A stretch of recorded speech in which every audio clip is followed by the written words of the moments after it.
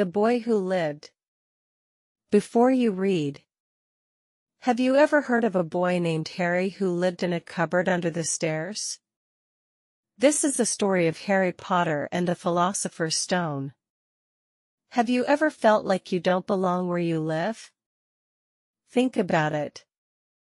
Now let's get started. Big houses lined a street called Privet Drive.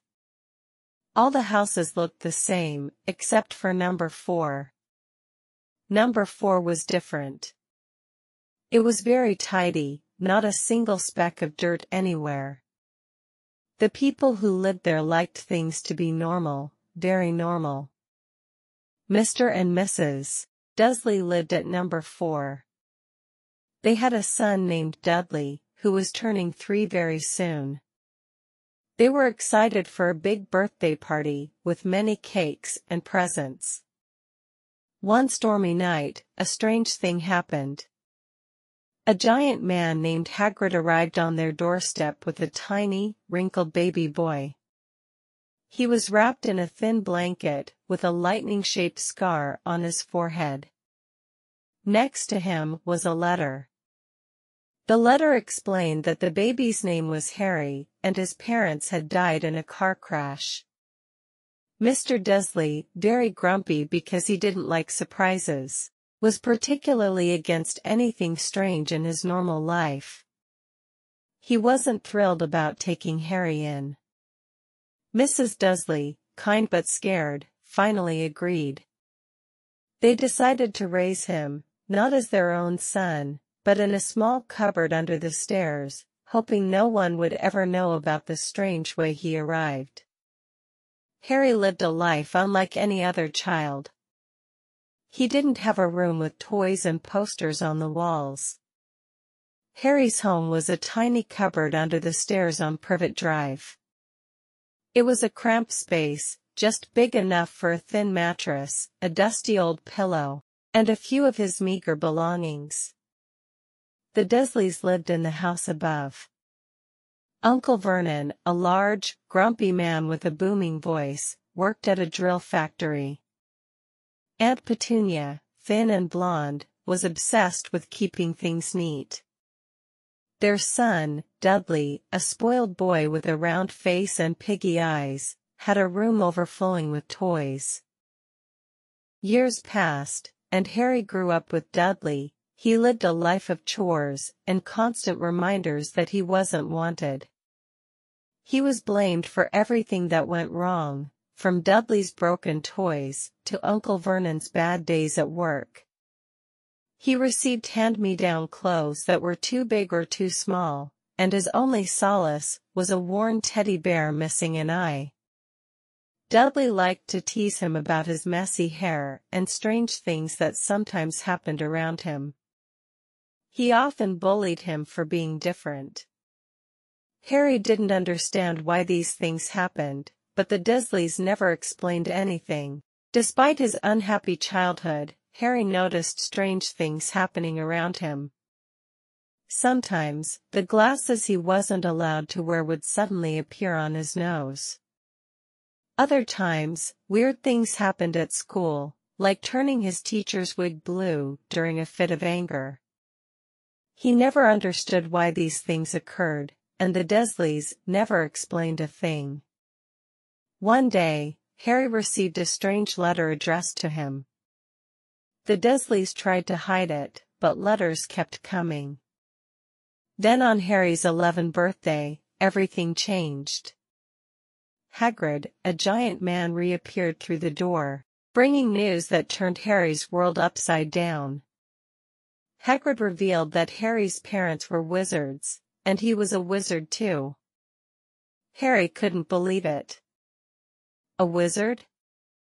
But he lived with perfectly normal people. Hagrid explained that his parents had been very important wizards, and a terrible man named Voldemort had tried to kill Harry and his parents when he was a baby. But something went wrong. Voldemort couldn't kill Harry, leaving only a lightning-shaped scar on his forehead. Hagrid took Harry to a hidden place called Diagon Alley, where he bought all sorts of amazing things, a wand to cast spells, books about magic, and even an owl named Hedwig. Harry learned that he was famous in the wizarding world for surviving Voldemort's attack. He also learned about his parents' bravery, his own hidden magical abilities, and a school called Hogwarts School of Witchcraft and Wizardry. For the first time in his life, Harry felt a flicker of hope. Hogwarts wasn't just a school, it was a place where he could belong, a place where he could learn about magic and finally understand why he was different. Leaving the cupboard under the stairs and the Dursleys' neglect behind. The day arrived for Harry to go to Hogwarts School of Witchcraft and Wizardry. Harry boarded the Hogwarts Express, embarking on a journey that would change his life forever. In a train filled with other witches and wizards. Harry had never felt so excited and scared at the same time. He was finally going to a place where he belonged, a place where magic was real. He met Ron, a friendly boy with a big family, and Hermione, a clever girl who loved books. They became his best friends. Hogwarts was a magical castle with moving stairs, talking portraits, and delicious feasts. It was filled with fascinating people and creatures. There was Hagrid, the giant schoolkeeper with a gentle heart and immense knowledge of magical creatures. He became a great friend and mentor to Harry. Harry learned to fly on a broomstick, make potions, and even speak to snakes. He also made enemies with Draco Malfoy, a mean boy from a rich family. Professor Dumbledore, the wise and powerful headmaster of Hogwarts, kept a watchful eye on Harry. With his long beard and twinkling blue eyes, he commanded respect and offered wise advice.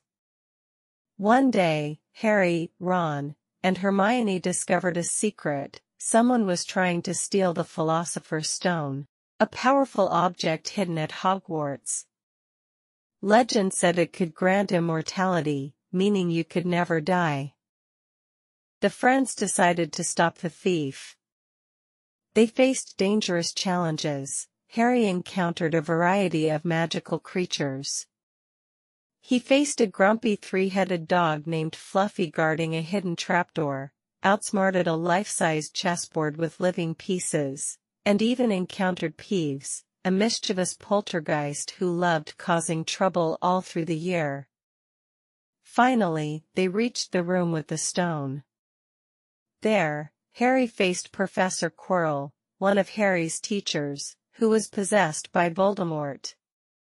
Voldemort wanted the stone to regain his power and come back to life. A battle followed.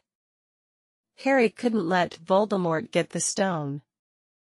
But Quirrell couldn't touch Harry either, something protected him. In the end, Quirrell is burned by Harry's touch and Voldemort flees.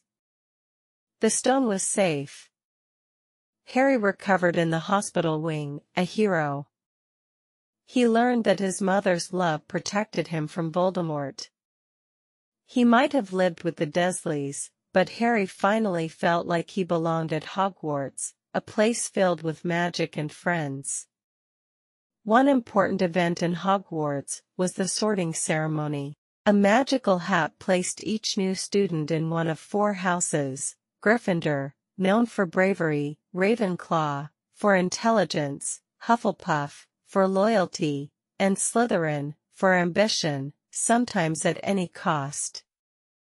Harry, with his courage and determination, was placed in Gryffindor alongside Ron and Hermione. While the mystery of the Philosopher's Stone was solved, there were whispers of Voldemort's potential return, leaving a sense of unease. As summer arrived and Harry returned to the Dursleys, he knew his life wouldn't be normal again. He had a place at Hogwarts, friends by his side, and a destiny waiting to be unfolded. What do you think will be new adventures in his second year? Who else would he meet? Join Harry on his next magical journey to discover more. If you have any questions, drop them in the comment section, and I will reply. I hope you enjoyed this story. Like and subscribe to Go English Stories. See you in my next video.